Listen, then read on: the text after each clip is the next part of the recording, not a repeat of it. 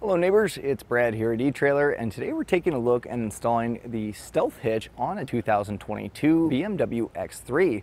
Now this is going to be the one with the towing package, which is going to allow you to have the wiring necessary and the ball mount to be able to tow a trailer safely. Now this is what our hitch looks like when it's installed, and you might be wondering, well, where's the hitch? And that's kind of why the Stealth name has the name Stealth, because when you're not using the hitch, it is completely hidden and you really won't see anything.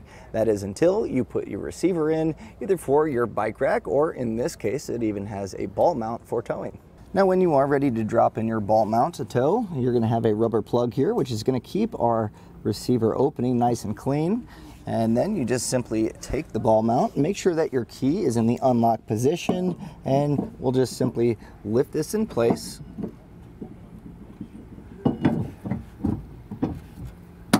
And when you push up, you're going to hear that nice clunking sound. That means that it's locked in place and you're ready to go.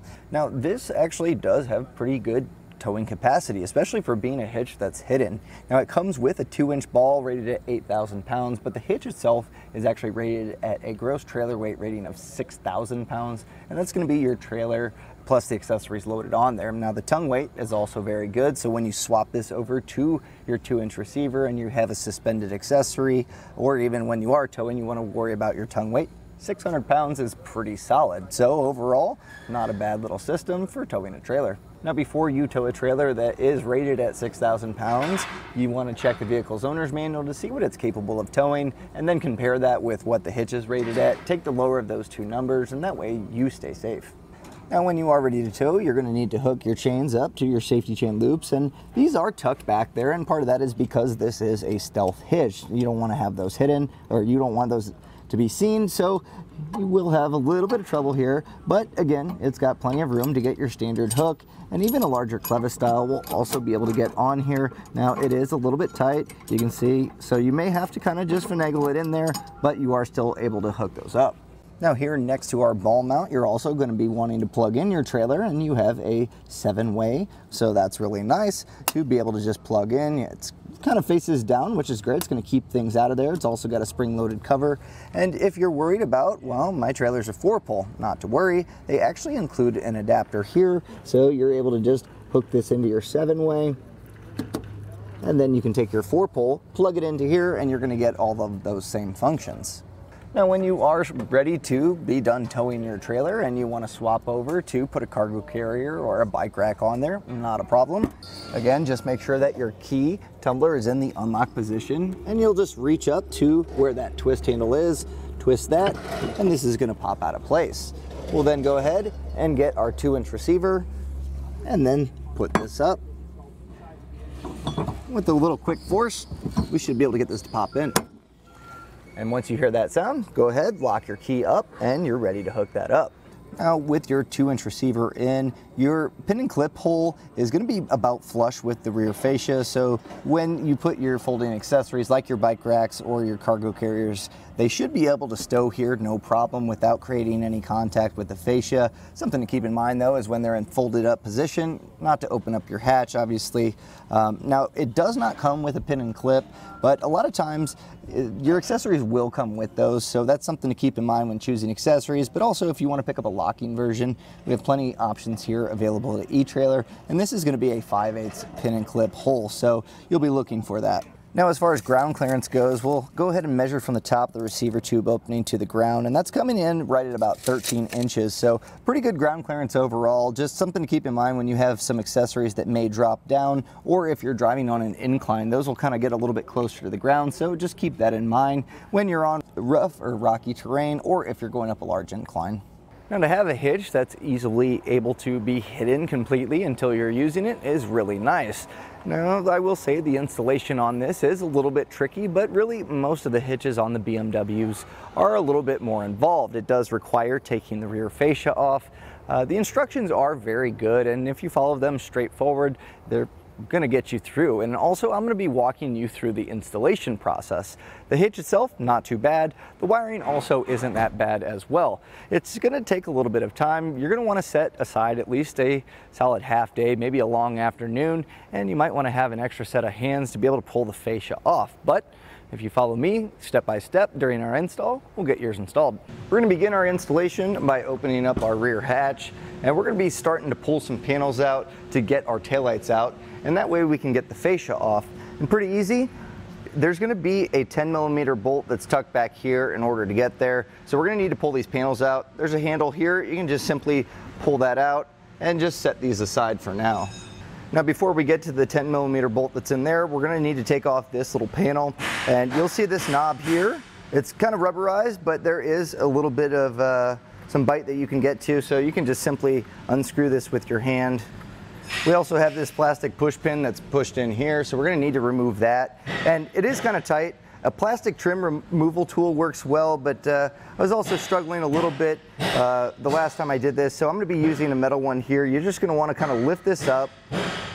You can use your fingernail or a flathead screwdriver to just kind of pry this back. And using a trim panel tool, this is really easy to just pry this out. Throughout the whole process of this installation, this is going to come in handy. So we've gone ahead, popped this out, so this should just kind of slide up and out here. And we're going to go ahead and repeat the same process on the other side. Now with that plastic panel taken out, you're going to see that there's going to be two 10mm nuts here, so we're going to go ahead and get these removed. And I'm going to also recommend any hardware that we take off that you keep it in a nice organized spot. Just makes it a lot easier for when you put everything back together. Now with these two taken out, there's also our 10mm that's in this side here. So if you look in, you'll see in this little cutout here, there's a 10mm bolt, and that holds the taillight in as well. So go ahead and get this removed. Now be careful not to drop this. It's very easy to do. So I suggest having a magnet close by, because as you loosen this up, you're going to want to make sure this doesn't fall into the plastic. Otherwise, it's going to be kind of hard to find.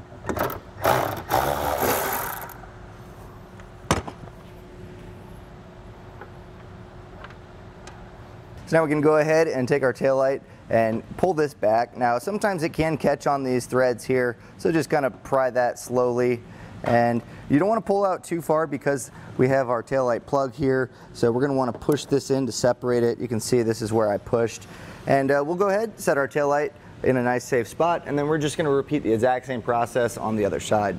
Now in each of our wheel wells towards the rear fascia, we're going to find that we have 3 rivets, and these have 2 different ways of coming out. The first way is if you have a trim panel tool, these are pretty easy to kind of just wedge underneath them, and you are going to be prying them out. The kit comes with new rivets, so don't worry if you mangle them. So that brings me to the next point of how to remove them. If you don't have a trim panel tool, what also works is you can take a drill bit and just drill in the center, and that's going to allow that to come out. And you may still need to pry them out with like a flathead screwdriver or something along those lines. They take a little bit of pressure here, so you can see I'm wedged under, and I'm just going to kind of pull this out. And it is going to break the rivet, as you can tell, but again, we are replacing those, so we'll go ahead and get the 3 of them out on this side, and we're also going to repeat that on the other side. Now with those rivets taken out, we're going to be able to pull this plastic trim back. Now you're going to want to make sure you don't pull it too much, because if you bend the plastic, it's going to leave a crease on here. So the best way I found to do this is pull this portion down first, and this is going to pop out, which is totally fine. And you'll see it kind of interlocks into that, and that makes it really easy to just kind of work your way up, even with your hands. And you're going to want to stop right about here. And you'll see that's going to gain us access to these 2 8mm bolts. So getting a socket and ratchet on this one may push this plastic out a little bit. So using a small 8mm wrench, this is going to be, I think, the best option here. We'll just go ahead and get these removed, and then we'll repeat the exact same process on the other side.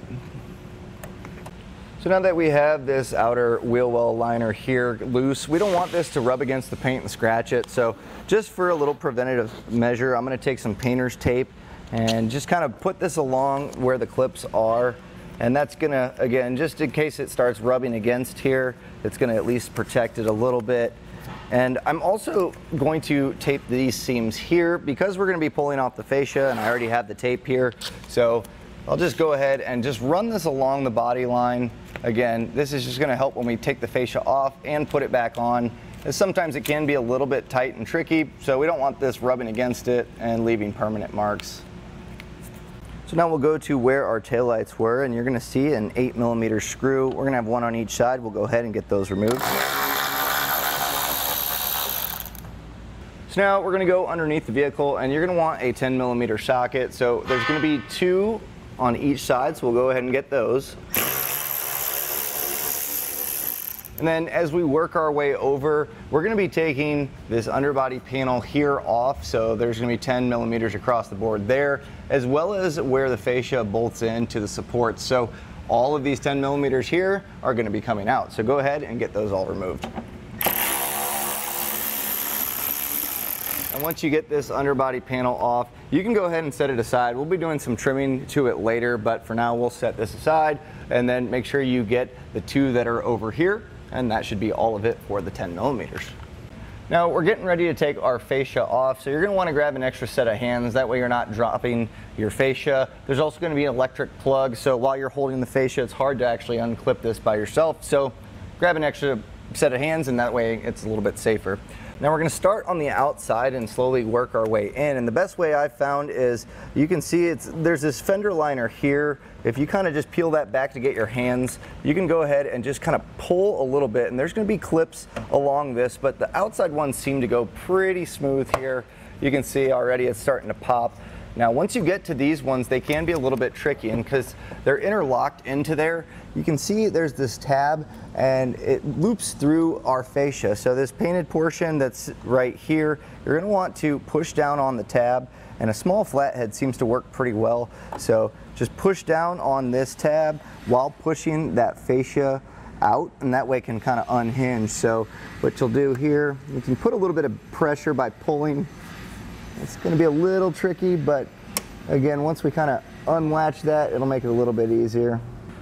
So you can see I just kind of push down on the tab and pull this, and that way it unlatches it. And then you're going to slowly work your way to the next one and just kind of continue the process. Now be careful here, because you don't want to break the tabs on the fascia. This is what kind of keeps this in place. So just take your time, make sure those tabs are pushed down.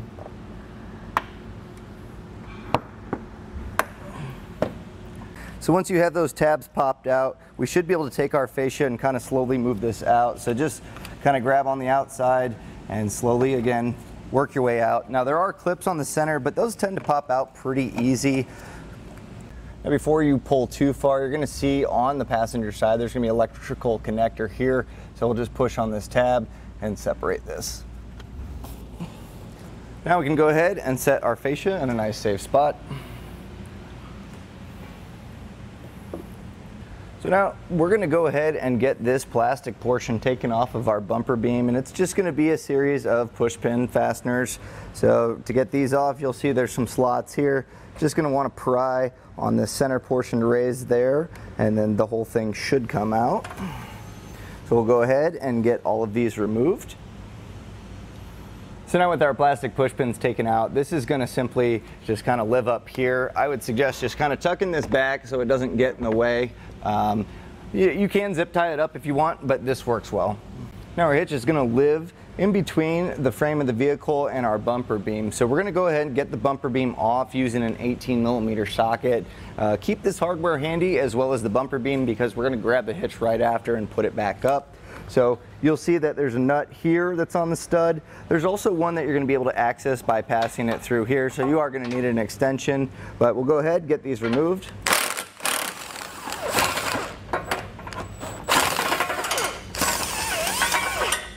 Now also attached to our bumper beam is going to be our exhaust supports here, which is going to be a 13mm nut. So we'll go ahead and get those removed.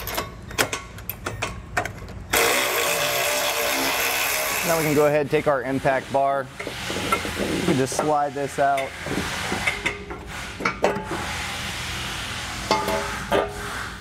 We'll take our hitch, line it up to those stud holes. Put our bumper beam back on.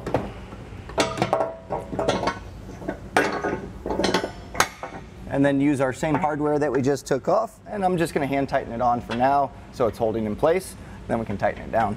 Now's a good time to make sure that your hitch is perfectly centered. It should be just about right, but we don't have to get too crazy as far as tightening them down. We just want it snug. We're going to come back with a torque wrench and make sure that it's perfectly tight.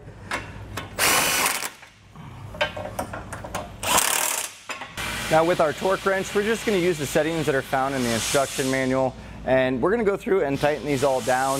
Now if you don't have a torque wrench, we have these available here at eTrailer. You can generally rent them at an auto parts store. It's going to be important though to make sure that it's going to be tight enough to where it's not going to become loose over time, but also it's not going to be too tight, putting stress on those threads. So we'll go through, get these all torqued down properly.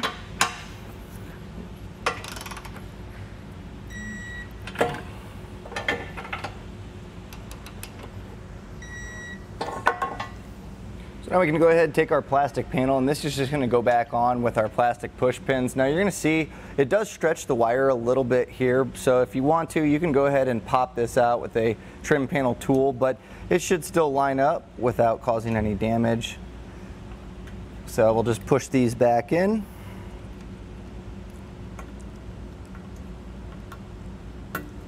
So now we're going to want to grab our bolts, our nylon lock nuts, our receiver block, our Z bracket, as well as our safety chain loop brackets. And what we're going to do is take our safety chain loop here, one of the brackets here, and the hole's going to be facing towards the front of the vehicle, so just keep that in mind.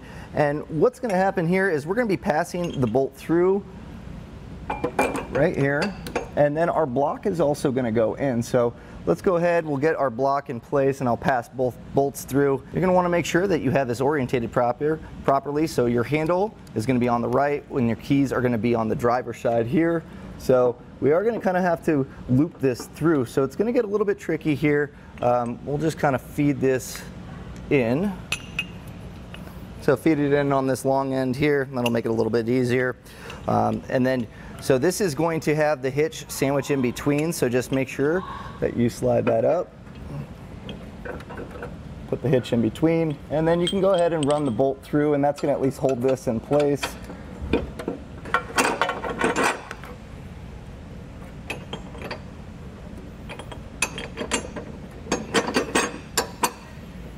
Now on this side, we're going to do the same thing here. So just make sure that, again, the safety chain loop is facing towards the front of the vehicle.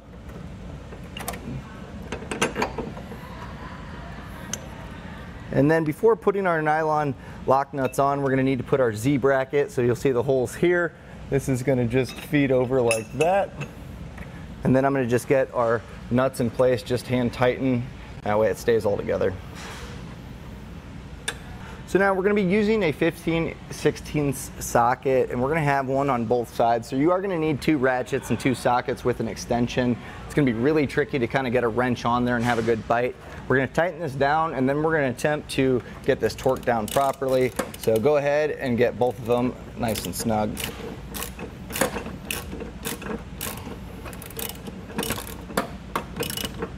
So now coming back with our torque wrench and using the torque setting in the instruction manual, we'll go ahead and get this tightened down. Now, I always try to use a torque wrench on the nut side. That seems to be a better way to tighten it. So just take your time here and get these both torqued down. To do our wiring portion, we're going to need to pull back this area. This is going to gain us access to where we'll be tying in. And we should be able to just kind of, there's some plastic push pins here on the side, so we can go ahead, we'll get this one removed. There's another one here, and that way we can kind of work this out and give us a little bit more access. We can just kind of pull this up for now. This should be more than enough space here. Now we're also going to need to get our cargo cover here that we have in our back. We're going to open this up, and there's going to be a few spots here for a flathead screwdriver. There's also going to be plastic push pins right here, and that's going to gain us access to our battery area. So we'll go ahead and get those taken out.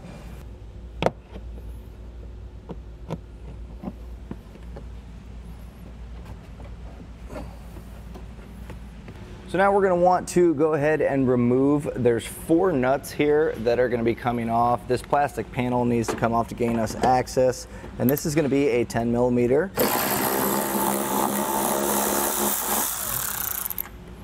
There's one there, there's one, they're all kind of tucked in the pockets except for this one's a little bit more exposed.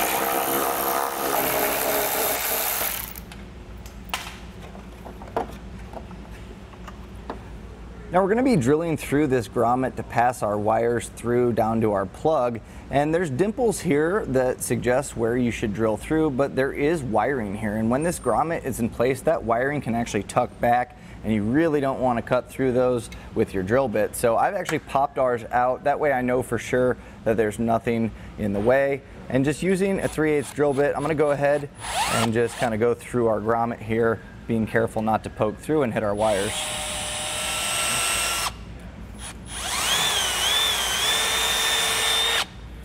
So now go ahead and grab your module. It's going to have all the wires attached, and we're going to be looking for the wires that are in this black sheathing, and this will actually pass through our grommet. And our module is going to live in this side here, but we want to pass this through to kind of get this in place. So go ahead, feed this in and through the grommet. And there's a little slit in the carpet inside that you'll be able to pass this through. And then we'll just run this. You may need to enlarge the hole, but now that you kind of know where it sits, you'll be able to take the drill and kind of work it side to side, and that's going to give us enough space to pass this sheathing through.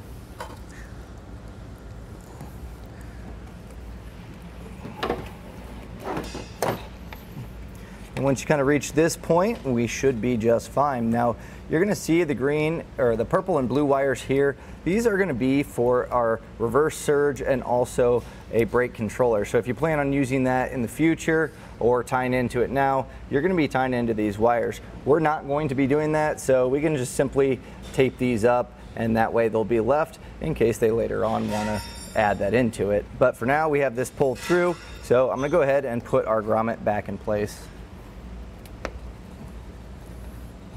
I'm just kind of pinching that ringed edge here, and that should allow us to get this in place. It is rather tight fit, so you may need to use a flat head or something along that to kind of work along the edge. Now we're going to want to mount our module up because we're going to be starting to run the wires, and we want to have a solid location for this. So just using zip ties, there's 2 holes. You can go ahead and attach this to something that's going to hold it in place, and it looks to be like a drain tube along here that's mounted up. So just kind of went around there, and that should keep this in place. If you want to, you can add a few more zip ties around the wiring just to kind of make it a little bit more of a secure connection. Now our yellow wire we've routed over to the driver's side, and I just kind of tucked it underneath the plastic here, and if you pass it back, there's an opening that's going to allow that wire to kind of poke through, and we're going to want to pull this up. Now we're going to be tying into the left turn signal, and if you just follow the plug from the outside, you'll see it kind of routes up. And I peeled back some of this insulation, and we're going to be looking for the green and blue wire. We're going to want to tie in here, that way we're not really putting tension on the plug near the taillight. This allows it to kind of snap into place and kind of still maintain the factory location there. So using our quick splice connector here, we're going to just put this in place, and then we'll put our green and blue wire in and snap this down, and that's going to make our wiring connection, tying it together. So I'll get that snapped in, and then I'll show you the rest of the connections that we've made. So here I've gone ahead and used our quick splice, and to get these in place, if you've never used them before, there's going to be a top lid portion that doesn't have the metal portions in it. You're going to want to snap the wires into place. It's going to hold it in, and then you'll just simply close that down, making sure those wires are nice and aligned in the slots. Then you're going to want to go back with a set of pliers and just crimp that down, and once it goes flush, that should bite into the wires, making our connection. So I've gone ahead on our passenger side and made our connections, and our green wire, which is going to be our right turn signal wire, attaches to the green and gray wire. Now we also have our marker light, which is going to be for our running lights, which is brown, and that's going to be connecting to our gray and yellow wire. Now our red wire is normally a brake light wire. This isn't going to be used because the vehicle doesn't use a separate brake light circuit, so we've gone ahead and just zip tied this up, and this can be kind of tucked out of the way. So now that we have all of our wires going to our turn signals and where those need to go, now we need to start making our ground and our power using our white and black wire. So now we're going to want to start with our white wire, and we're going to be attaching it to this factory ground. So you'll see that's going to be just a 10mm nut, so we'll get that off. And then we're just going to trim our wire down to where there's not a ton of excess like we have currently.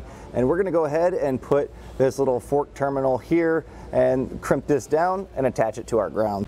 So now with our ground attached, we're going to go ahead and grab our black wire, and we're going to be attaching that to the positive terminal on the battery. So now to tie into our positive side of the battery, you actually have this positive terminal block here. So you can pop this cap off, and that's going to allow us to tie into this pretty easily with our fuse holder. So I can see that we don't have a nut on this one, so we can go ahead and take that nut off and get this ring terminal in place, and then we can make our connection. But before doing any of that, make sure that you pull the fuse out. That's going to stop any power from going through there, and we're not going to put the fuse in until we've made all of our connections on our 7-pull. So hang tight until we're completely done, then we can put our fuse in. So once you get your ring terminal attached on the fuse holder, we're going to go ahead, and I've just trimmed off the excess wire on our power wire here. So just route it down to make sure obviously you can reach the fuse holder, and then we'll just go ahead and make this connection. So now we can start to head down and get our 7-pull connected. Now at this point, you're going to want to take your wires and just kind of run it along the hitch here. They do include some zip ties. We can go back and tighten that all up later, but for now, we want to be able to run this through. There is a hole on the Z bracket, and it's kind of a tight fit, but if you run that through, that's going to keep those wires in a nice spot. So what we'll do now is go ahead and take the outside receptacle here, and you may have this little screw that needs to be backed out, but that's just going to allow us to pass our wires through. And you can just push this up a decent amount right now because we need to make our connections to the inside portion.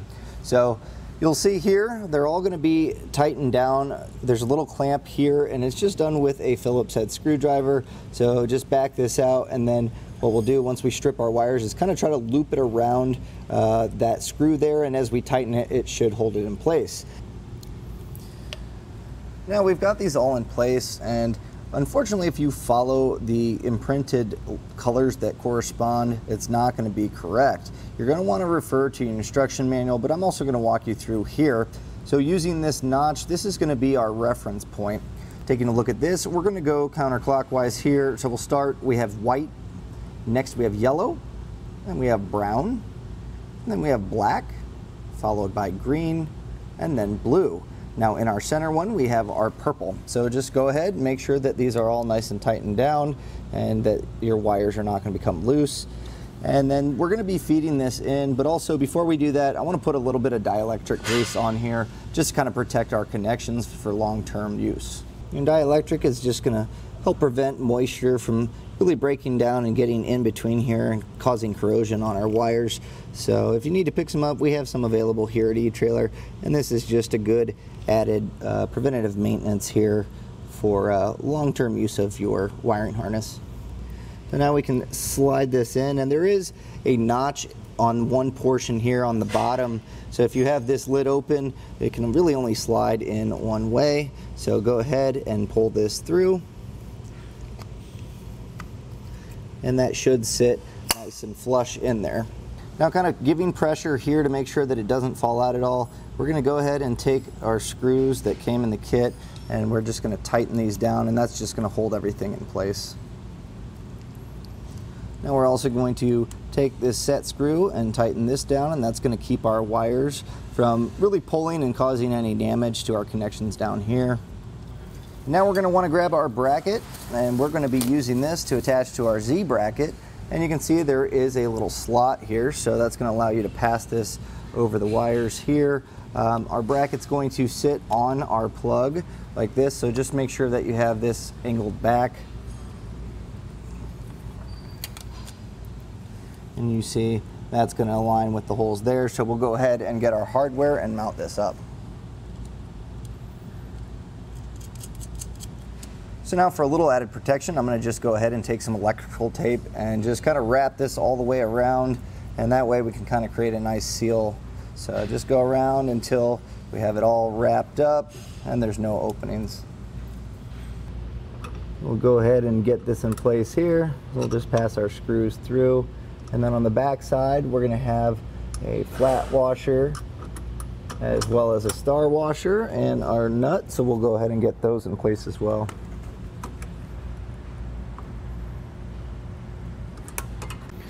So now we're going to go ahead and plug our taillights back in because we're going to temporarily test this before we put everything back in place. And we also need to take our fuse and put that in our fuse holder, and that way we can get power sent to our plug.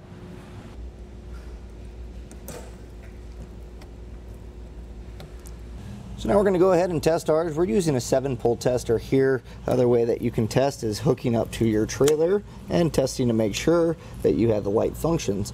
Now ours has kicked on, which leads me to believe that we already have power going to it, which is a good sign. So now we're going to run through our light sequence, and if you're using your reverse lockout as well as your trailer brake controller, this is also a time that you're going to want to test that as well. But we're going to do just our light sequence. So the first thing we'll do is our running light.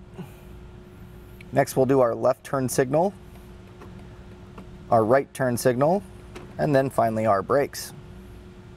So now that we know that our wiring is working properly, we have our hitch installed, I'm going to go ahead and get everything cleaned up with some zip ties that were included in the kit and just kind of make everything a little bit cleaner. And then we're just going to reinstall everything, including our panels and our rear fascia in the reverse order.